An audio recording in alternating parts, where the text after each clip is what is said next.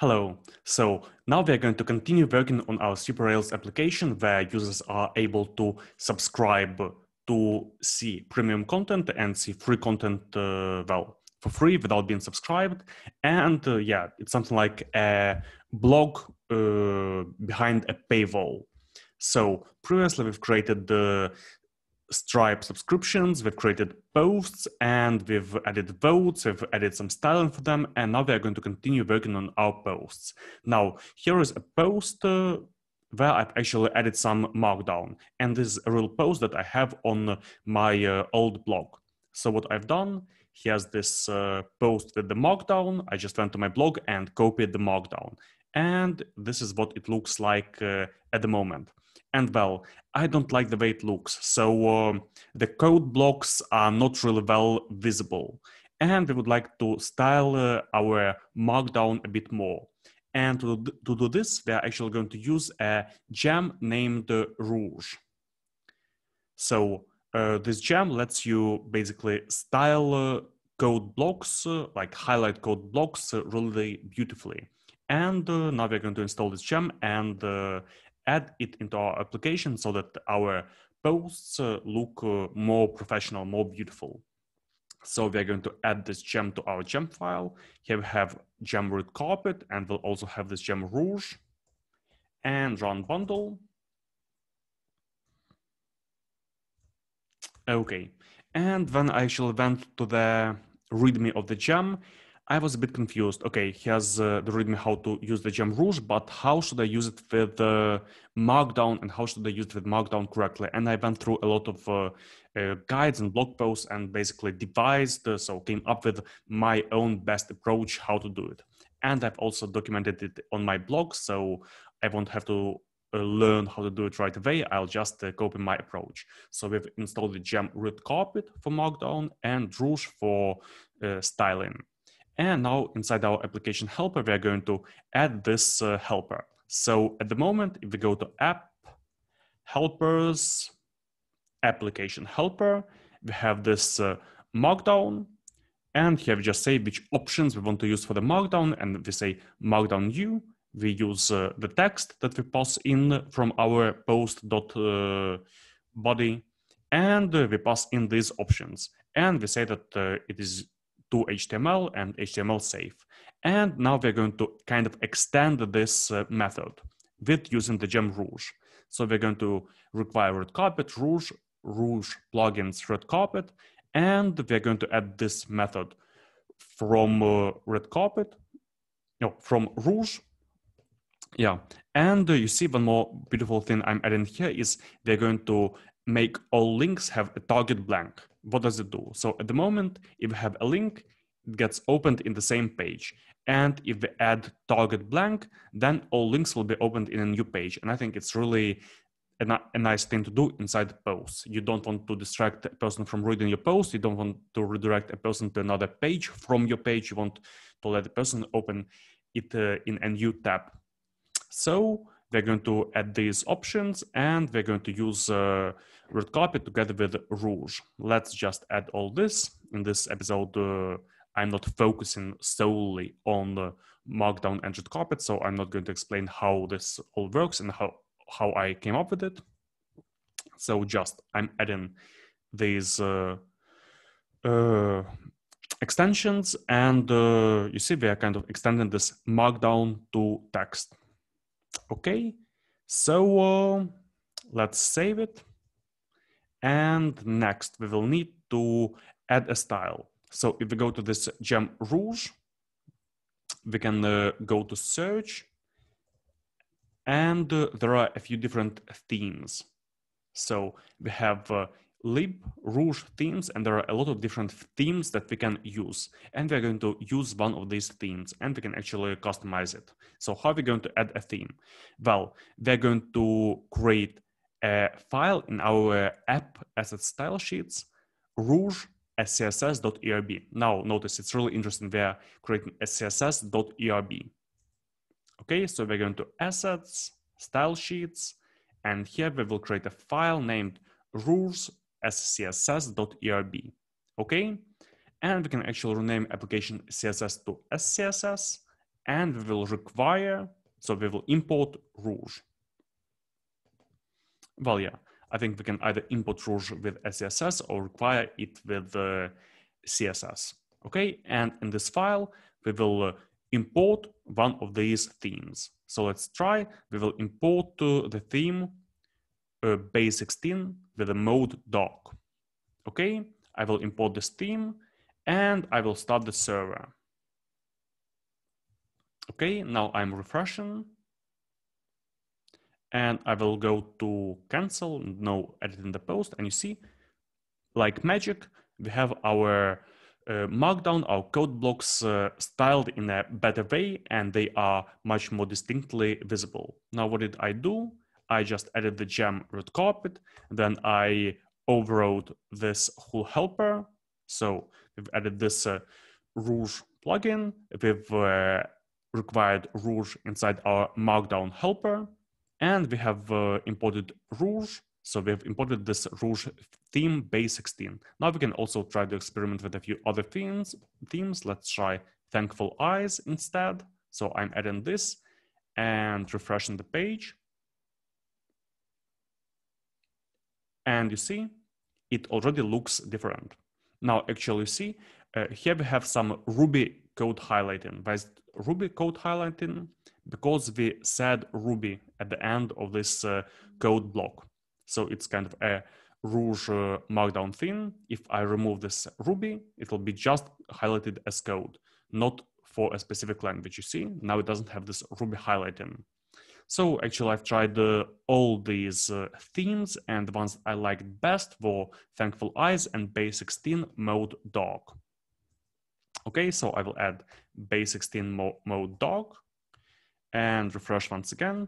And for now, we are done with adding the gem Rouge. So this is basically it, basically everything we wanted to add now. And also, if I press link, you see it gets opened in a new tab, and this is really neat in my opinion. So here in application HTML, here we have these link attributes no follow, and we have merged link attributes target blank. Okay, so looks good. Let's actually save our changes. Git status, git add all, git commit main gem Rouge. Okay, looks nice. So let's go back to our application and let's improve it a bit more. So I will close a few tabs, and yes, actually, what if we want to embed a video inside our markdown? Well, at the moment, I think we have it whitelisted here. So let's try just embedding a YouTube video. So I will say share. I will press embed, copy the embed code, and you see inside markdown we can also basically do some kind of HTML manipulations. So I will add these HTML lines and update the post. And will it work or not? Let's see. I will refresh. Now, didn't it work? Strange. Let's see once again. I will copy it. I will paste it here and update post. And looks like it didn't work. Okay, I think it didn't work because we've changed our settings. So before it was whitelisted, and now we have not whitelisted it. Let's see. I will try to do it with the old markdown that I had previously. So refreshing. Yeah. So in the previous markdown, I had it whitelisted and not in the new one. Okay. So let's see. What options or extensions am I missing to be able to embed videos, to embed HTML? And it's actually a good question. Do we want it available or no? So, okay, we've got hard wrap, yes. Let's see.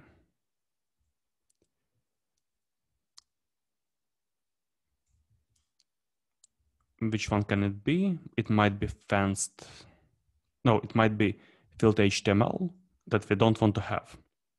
Let's just try without it.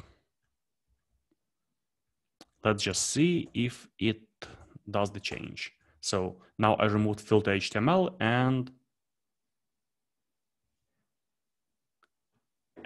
it should work. Let's just see. Yeah, so I added the extension filter HTML, and that's why it didn't let us embed a video. Well, it is a question for you to decide in your application. Do you want people to be able to embed HTML inside your markdown or no? Anyway, for now we will go without it, and later on we can enable embedding HTML, because kind of think about it, a person can embed any kind of HTML, he can embed a whole page, yeah, that can lead to some unwanted results. So we can also decide on what kind of HTML we want to allow and which HTML not to allow. Well, this can be a question for later. Anyway, going back, we didn't do any changes now.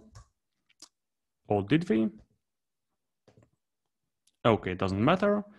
I will go back to the application and see what we want to do next. So let's have a look. I'm going to our posts page.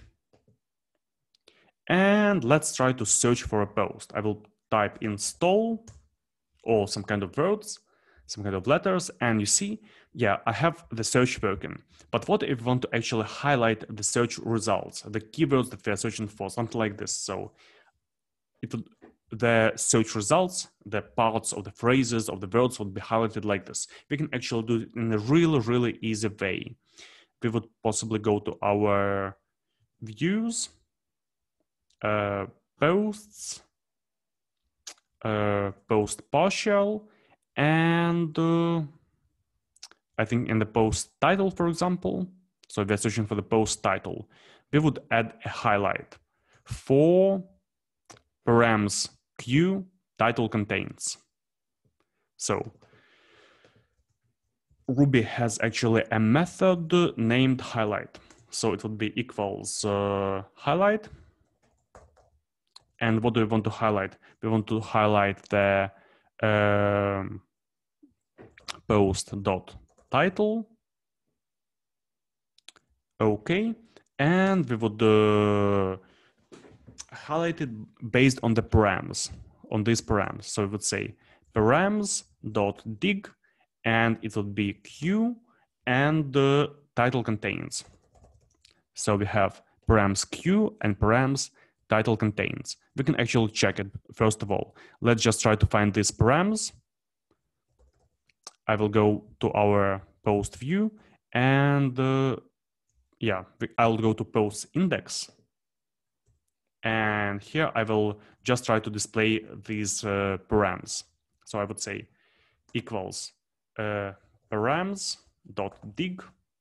and let's say just q. So I will refresh, and you see we have this params q, and we want not everything, we want the title. So q and title contains.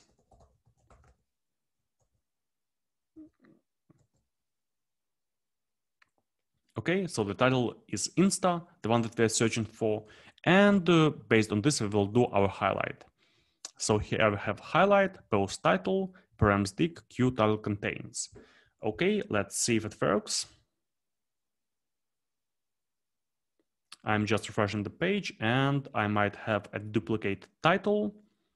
Let's just see. Okay, I made some kind of mistake. Yes, I didn't close the braces. Let's see.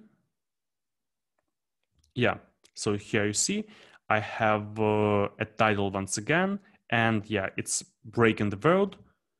So let's say insta, you see it adds some kind of additional spacing. Well, we don't want to have this spacing, but anyway, it highlights this part of text. So let's try something else. Let's try to search for something else, and you see we have this other word. Or let's search, let's say, for the letter A, and we will get a few posts, and we'll have the letter A highlighted all around them. You see, it is highlighted. So this way it would be easier for us to navigate our search results. but again, we want to have it inside the link, not separately. So we would have a highlight, and we would have this link to. Yeah, so we would just move all this highlight into the post title. Something like this. And let's refresh. Okay, so looks a bit better. Now, of course, we will definitely want to override our CSS for the highlight. Let's have a look. Let's have a look at how the highlight element looks in the HTML. So it is mark. Okay. And we would want to possibly remove some kind of padding.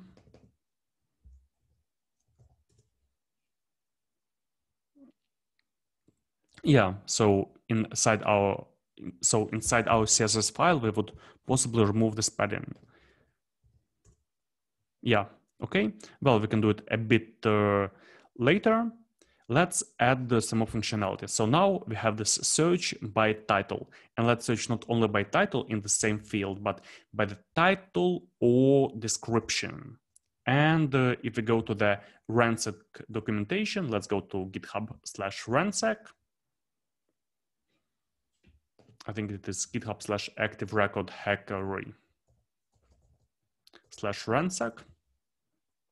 And we can search the same field by a few database columns. So it would be something like or. So name or description or email contains.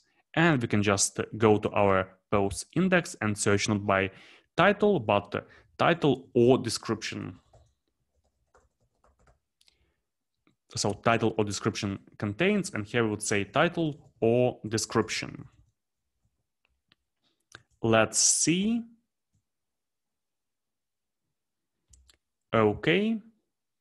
And let's try to search by a description. So something like TOC. I search for TOC, and I should find, yeah, the only post that has TOC, but it has TOC in the title also, so it is not a good result.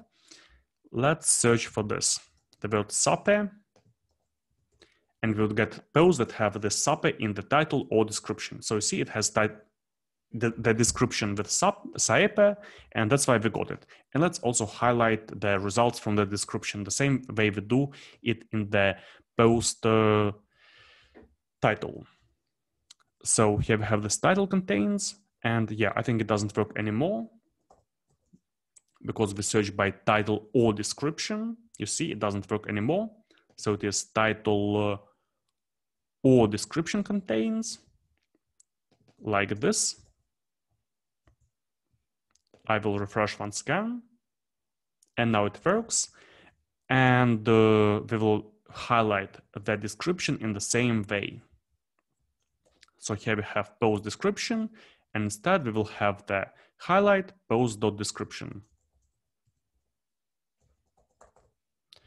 Okay, let's see. I will refresh. And let's search once again. And here you see we have the highlights from whatever the title or the description. So works well and looks good. And this way it is much better to see the actual results of your search. I like it. And yeah, let's save our changes. So I will say git status, oh yeah, I will actually remove this params from here. We don't need it. Yes, git add all, git commit main, highlight, search results. Okay, looks good. And let's now go back to our application. So let's have a look at our search by authors. Let's actually create a new account. So I will log in, or actually sign up.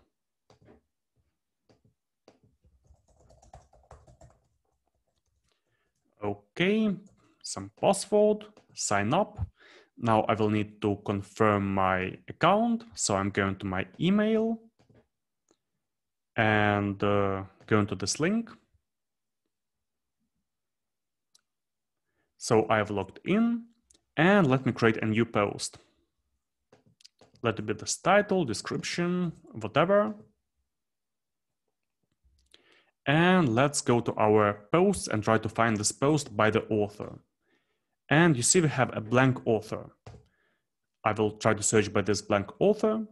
And yeah, we get this post and we get something else. Well, it is really not cool. We don't actually get this post, we get all the posts. So why is it so? Because this author doesn't have a name, and in our search, I guess we search by the name of the user. So username contains. So a user actually has to have a name inside our application to be able to search by this user. And now the user doesn't have a name, so we see that there is a blank option where there should be the name of the user, but we don't have the opportunity to search it. I will try another user, for example, and now it works. So what shall we do with this blank option? We should make it so that there is no availability for a user's name to be blank. How are we going to do it? Well, I think I will add an after action after creating a user account. So if the user doesn't have a name, the name will be assigned from their username. So how will we make it? Here we already have this after create for sending an API call to Stripe, and we will create another after create where we will update their name. Update name with username. And yeah, so here we have this username. Let's just think and see if it works. So update name would be the username. If the name is, this should happen if the name wasn't assigned by OmniAuth. So I think this happens. Let's see. Here we create and then we update. Okay. Anyway, I think it should be fine for now. So after creating, we update the name with the username. And here we have the username. If the name is present, we get the name. Yeah, it's fine. And yeah, we'll actually not need this username. We will not need this username because we will always have a name. Anyway, let's try this way now. So I will create a new account and let's see if it works. So I'm going to sign up.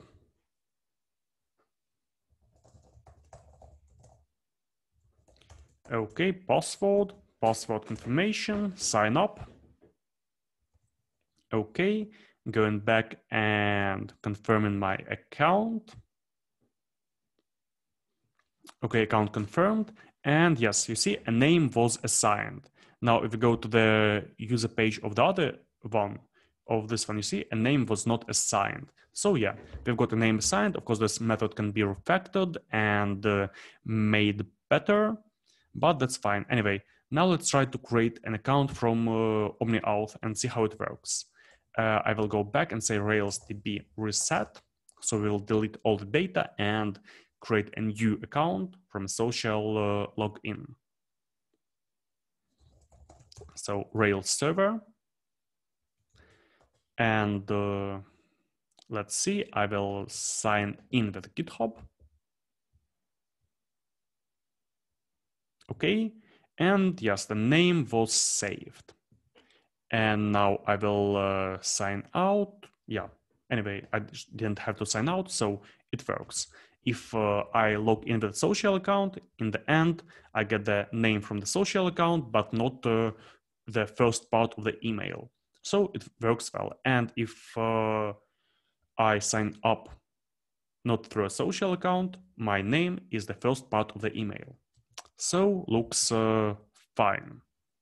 Okay, let's maybe save our changes. So git status, git add all, git commit main, assign name if not provided by social login.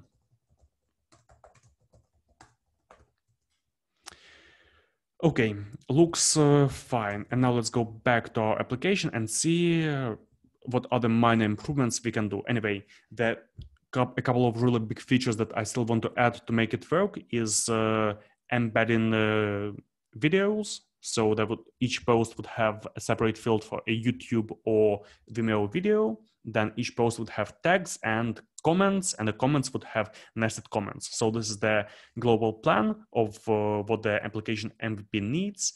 And basically that's it. But first we'll just make some more tiny improvements. So going to our posts, here we have this like or dislike buttons. And you see we have this progress bar that changes only when we refresh our page. So we can actually make it change when we like or dislike a post. How shall we do it? Let's go to our post partial. Here we have our post partial, and here you see we have these links to upvote, link, like, and downvote. And we will also move the progress into a partial. So we will do it somehow like this. Render posts progress. And we would create this partial. So going to our posts, new file, progress.html.erb. And we would move this progress bar into this partial. Okay, let's see how it would look. So it is the first step, and the second step would be to edit the Vue.js ERB to also update the partial for the progress whenever something changes. So we would say get element by ID progress for the post ID, render posts progress, and here we would also wrap this all into an ID. So the same way we do it here. Here we have this content tag div, and this will also be in this content tag, and it will have an end tag, and it would be progress. Okay, let's see. I will refresh. Yeah, the style has changed. I removed the break. Not much has changed, so I will try to downvote, and you see it works. I will try to upvote, and it so the whole progress bar changes dynamically. Let me try to do the same from another account. So log in. I will do it with, yeah, just another account.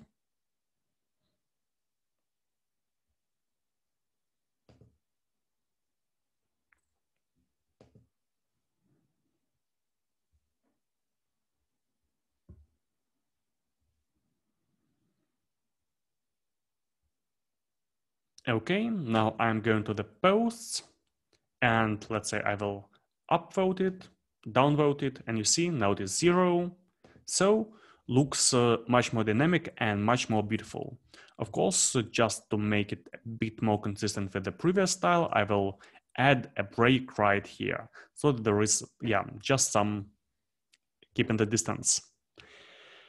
Okay, looks fine. So yeah, this is the way our posts look now. Of course, it can be always improved. And thinking of improvements, yeah, one more thing I usually add to applications is reCAPTCHA.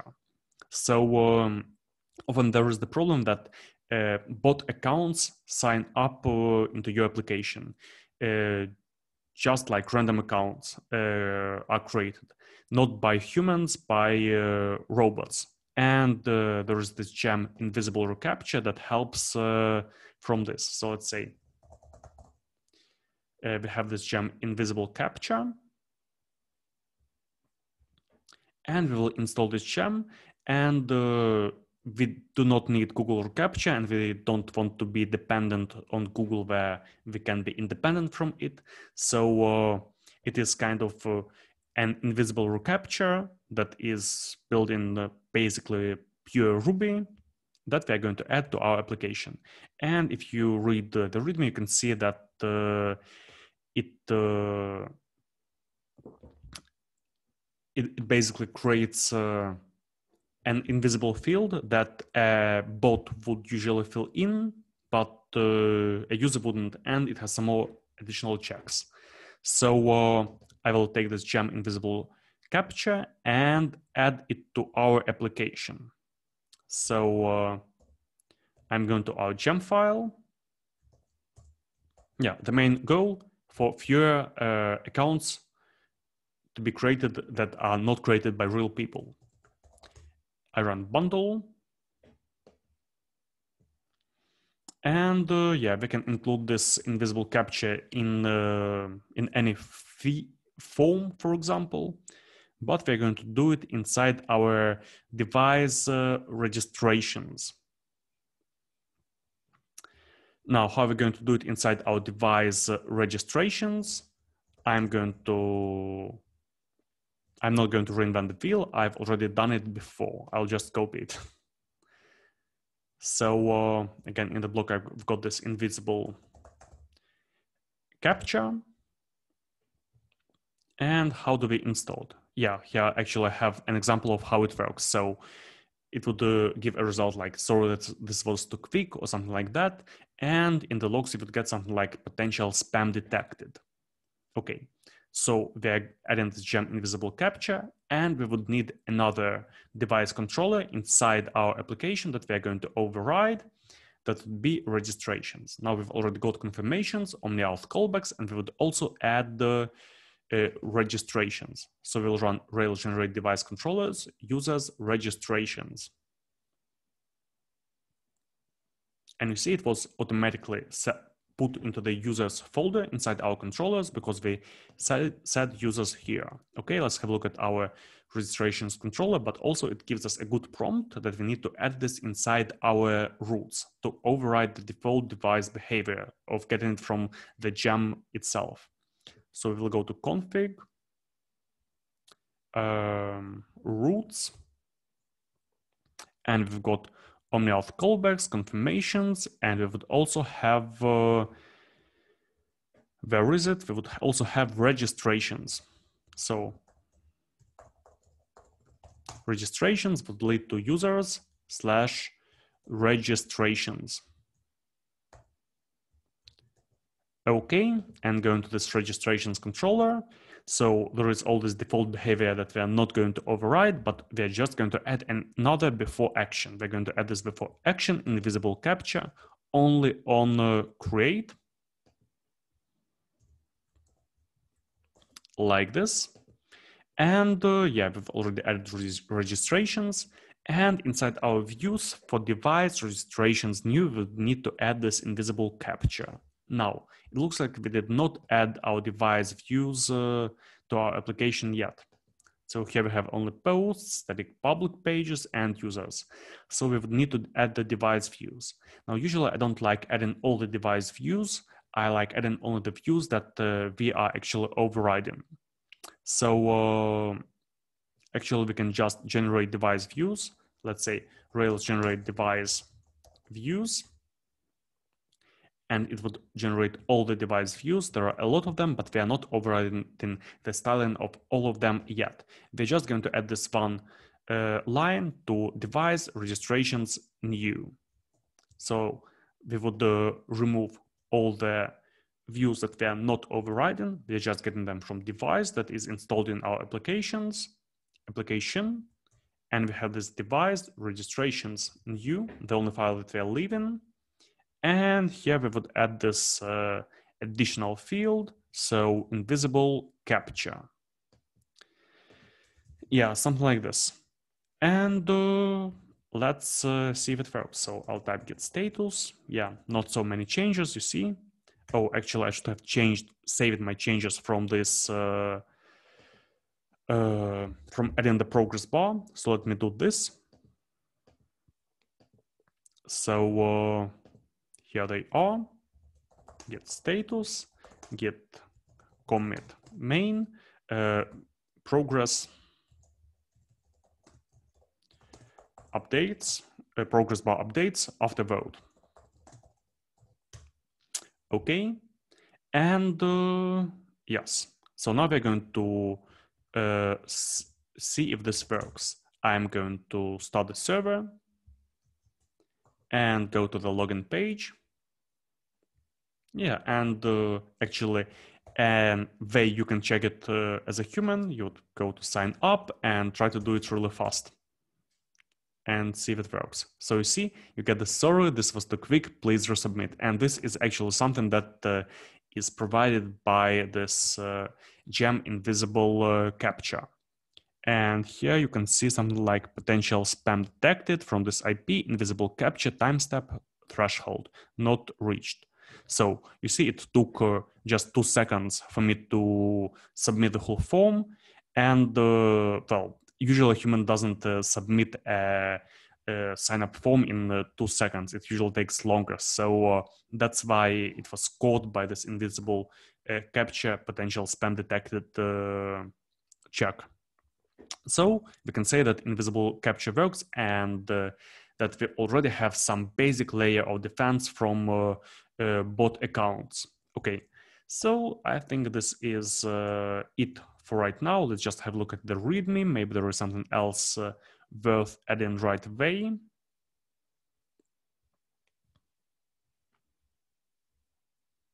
Yeah, so here we have these options.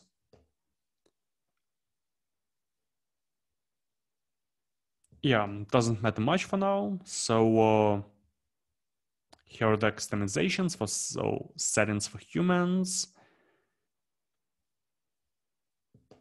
Yeah, looks fine. We don't need to override it that much right away, but we can do it later on. So I'll say git add all, git commit main, and what have we done? We have added the gem InvisibleCaptcha.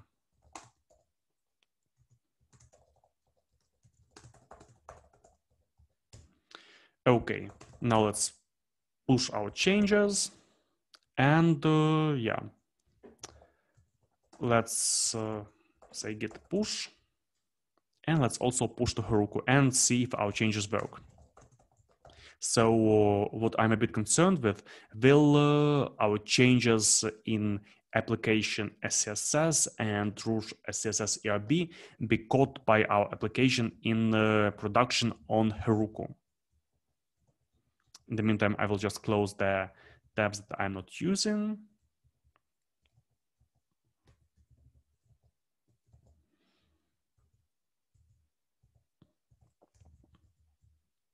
Okay. And you see, it was quite easy to add the Rouge when we already had some work done previously on it.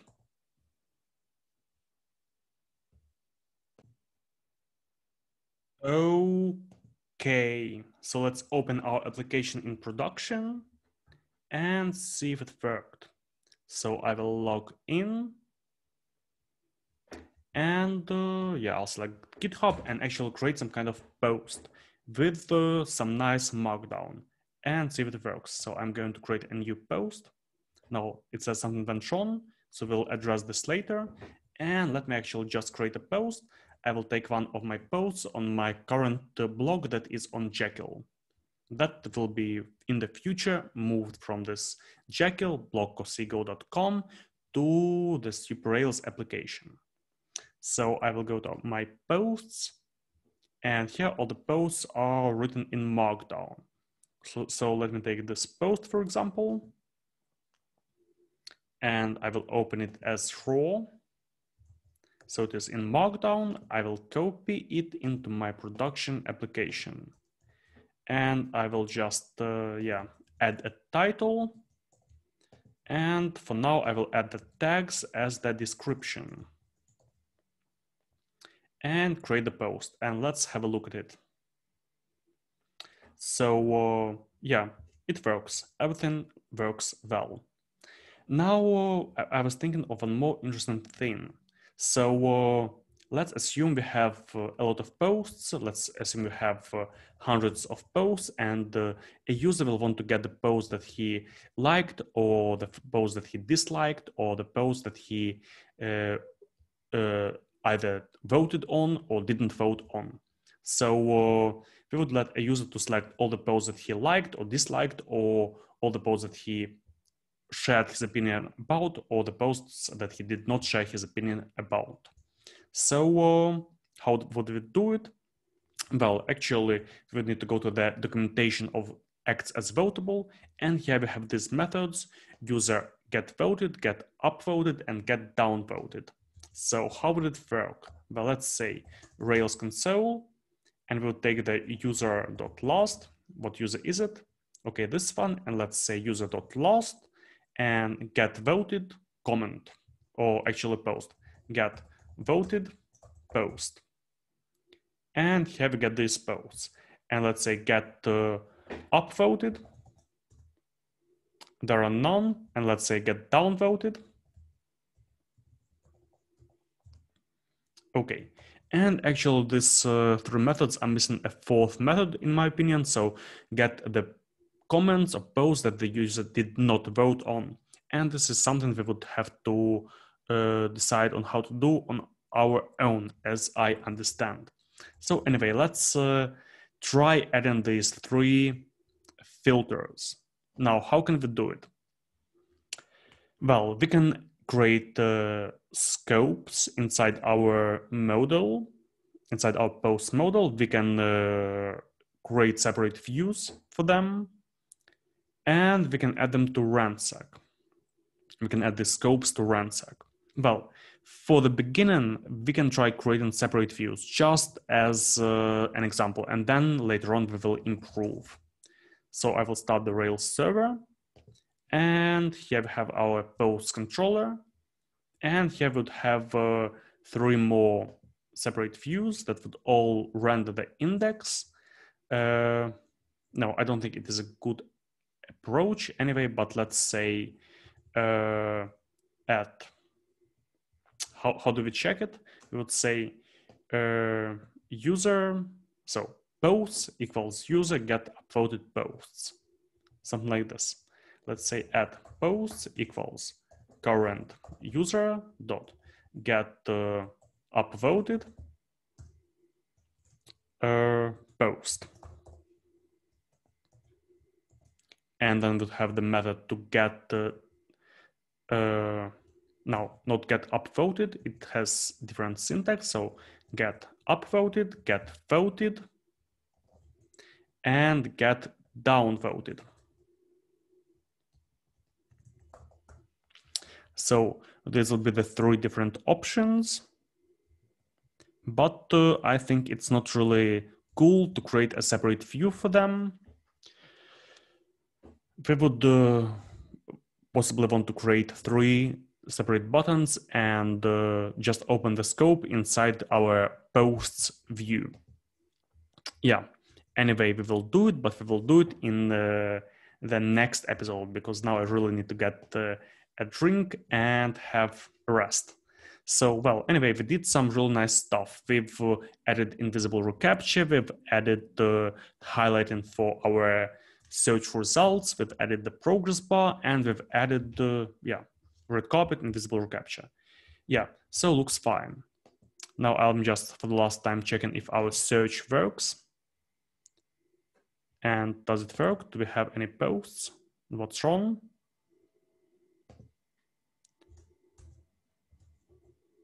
Yeah, I should have not saved these three.